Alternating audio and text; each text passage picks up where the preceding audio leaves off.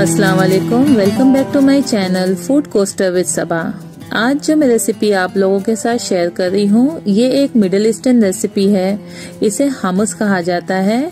इसे ज्यादातर फलाफल या तो पीटा ब्रेड के साथ सर्व किया जाता है।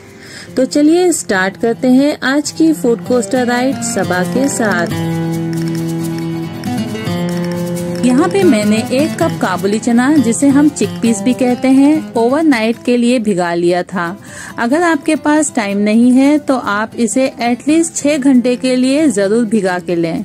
अगले दिन मैंने इसमें 1/4 टीस्पून बेकिंग सोडा, ½ टीस्पून नमक और 2 कप पानी डाल के इसे प्रेशर कुक कर लिया 6 से 7 सीटी आने तक। अगर आप ये प्रोसीजर नहीं करना चाहते तो आप कैन चिकपीस का भी इस्तेमाल कर सकते हैं। यहाँ पे मैंने चॉपर लिया है, इसके अंदर हम अपने सारी चिकपीस को ऐड कर लेंगे। अगर आपके पास चॉपर नहीं है तो आप कोई भी मिक्सर या ब्लेंडर का इस्तेमाल कर सकते हैं।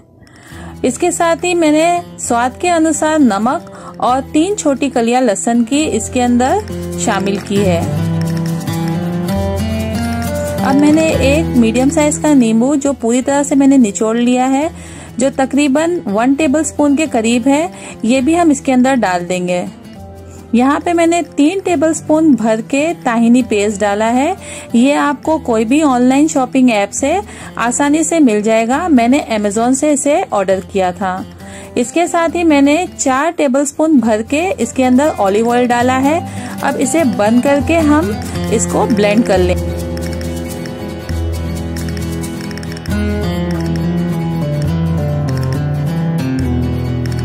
यहाँ मुझे 5 से 6 मिनट हो चुका है हम उसको ब्लेंड करते हुए, और आप देख सकते हैं कि हमारा मिक्सचर अभी भी दानेदार है। अब इसे स्मूथ करने के लिए हम इसमें आइस क्यूब्स डालेंगे।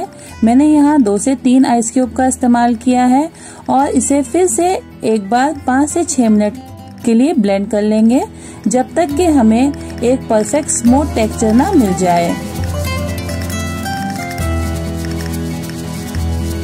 तो यहाँ पे 5 से 6 मिनट मैंने इसे ब्लेंड करके ले लिया है और हमारा हमूस बिल्कुल रेडी है। और आप देख सकते हैं ये कितना स्मूथ बनकर तैयार हुआ है। अब इसे हम एक बाउल के अंदर सर्व करेंगे।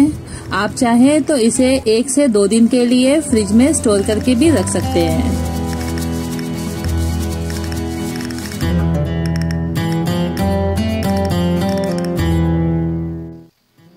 अब स्पून की मदद से मैं इस हमूस को एक रेस्टोरेंट स्टाइल लुक दूंगी और इस पे ऊपर से extra virgin olive oil drizzle कर लूंगी।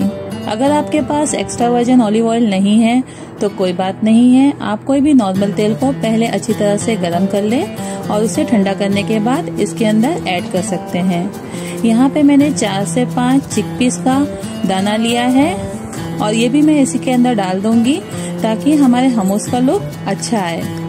ऊपर से सीजनिंग के लिए मैंने सुमैक का इस्तेमाल किया है। अगर आपके पास सुमैक नहीं है तो आप चिली फ्लेक्स या तो कश्मीरी लाल मिर्ची भी डाल सकते हैं।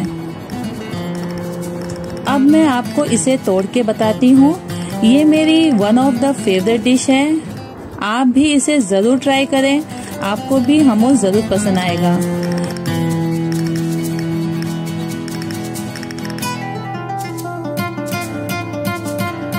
अगर आपको मेरी ये वीडियो पसंद आई है तो इसे लाइक कीजिए, अपने फैमिली और फ्रेंड्स के साथ शेयर कीजिए और मेरे चैनल को सब्सक्राइब करना ना भूलिए। साथ में बेल आइकन जरूर दबाएं। तो चलिए मिलते हैं अपने अगले वीडियो में एक नई रेसिपी के साथ। अल्लाह हाफिज।